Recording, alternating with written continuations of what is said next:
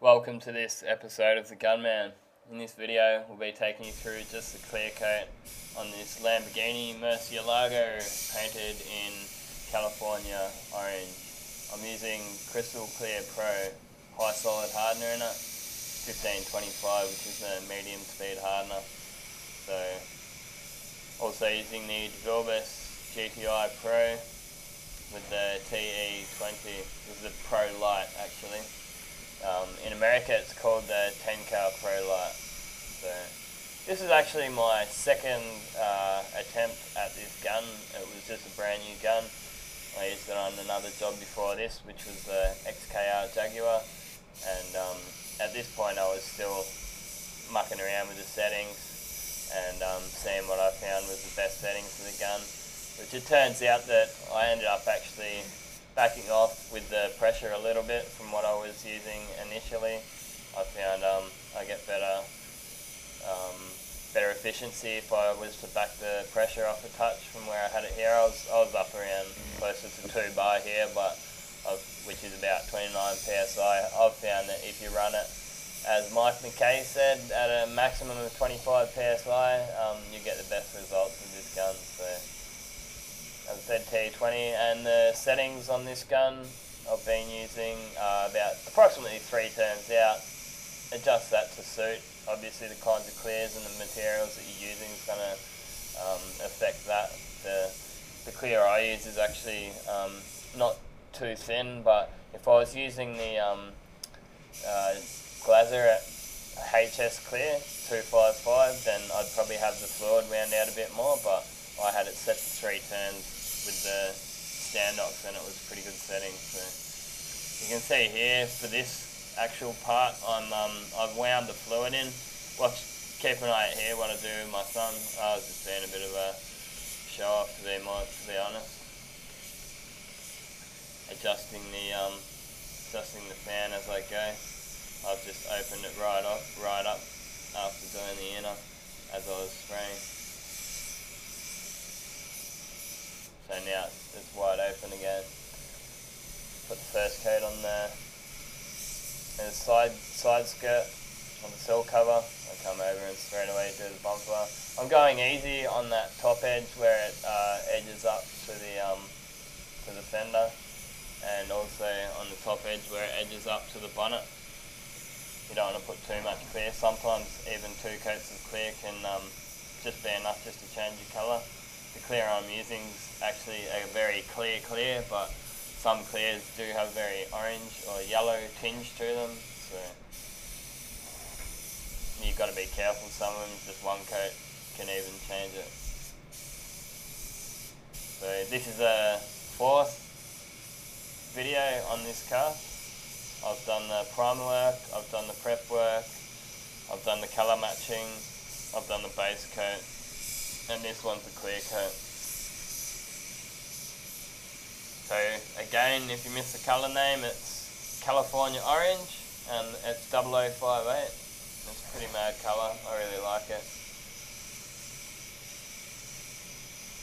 Personally, on my cars, I like the older cars myself. I mean, everyone would love a car like this, but I'm a fan of the older cars myself, Fords and General Motors, Holden cars, and I personally think that solid colours look better on those kind of cars.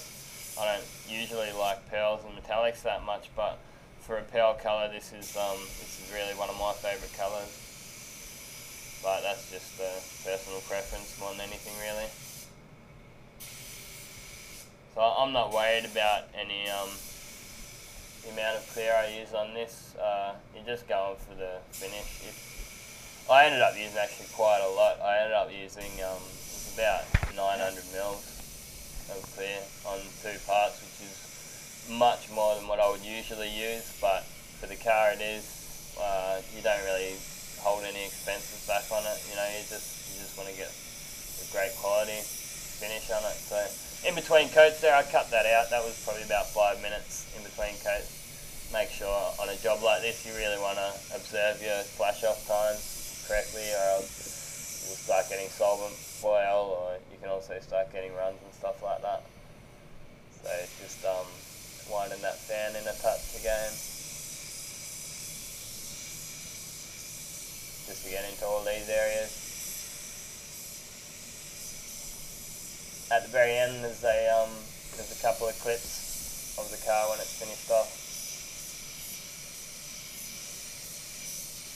They've also got a couple of links at the very end, so if you haven't seen them, a couple of different spray guns, review and demos, the iWater and the starter jet. But this is my weapon of choice for most of the time. Unfortunately, there's a few little bits here that it goes out of focus, but most of the time it's pretty good. The footage I end up getting, I'm using the GoPro mounted on the head mount, so yeah. Those who watch my videos regularly would know that this is something that I do most of my videos. It gives you an up close look at how I get the jobs done. So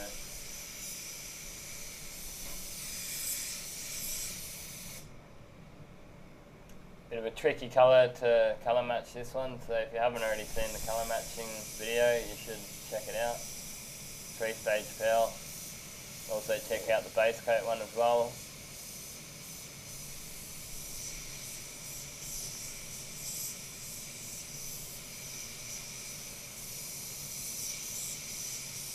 We've also got we've got two clips of the car. One when it's completely detailed and everything, and we've also got one down at the workshop where the car was originally sold from, and the service centre, which is called Barbagallo's, and they do all the high-end luxury cars and stuff like that.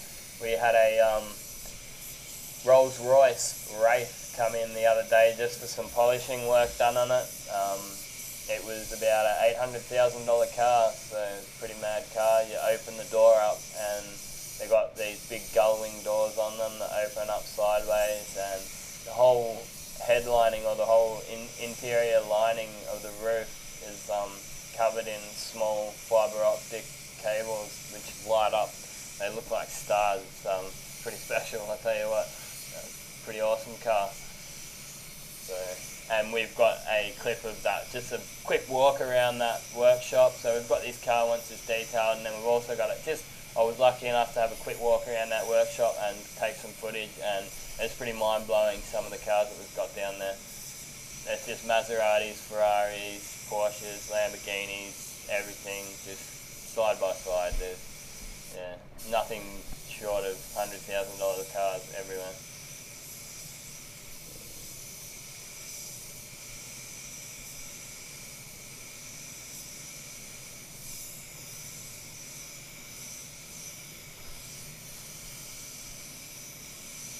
Yeah, so the next video I'll be uploading will be the polishing on this one.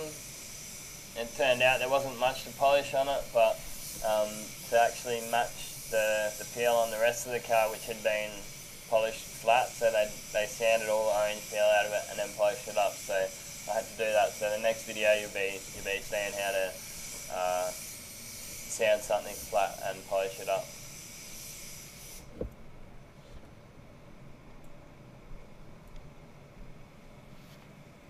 That just about brings it to an end. I'm just going around here making sure there's not any spots that are a touch too dry. Just going over it all again, and yeah, that's about it. So I gave it a good 5 minutes. Go out, clean out all your guns once you finish painting. You don't want to hit the bake button too soon, or else you can starting to get runs, or you can also get some solvent boil is what we call it. It's where the air gets trapped inside the paint, or the solvents get trapped inside the paint once you bake it too quickly. So it's nice and clean, got a good finish on it. So I'm pretty happy with how that gun performs. You can get a pretty killer finish with it.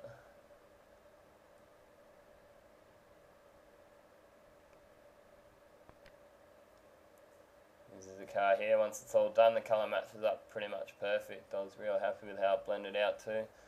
So I've actually done both of these sill covers. I did this one previous time it came in. And this is down at the garage.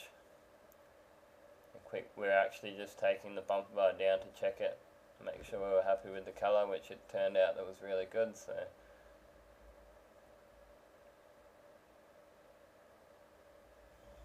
and just go for a quick walk around, check out some of these mean machines they've got down here.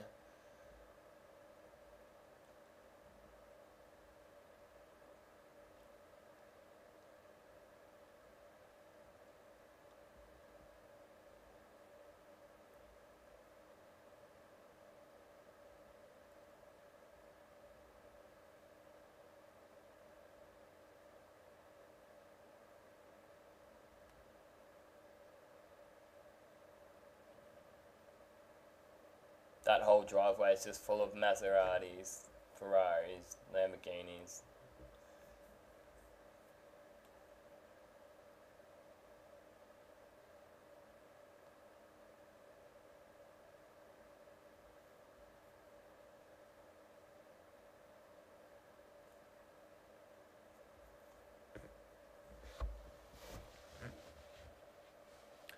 And that brings this video just about to a wrap up. A couple of links here, check them out if you haven't already seen them.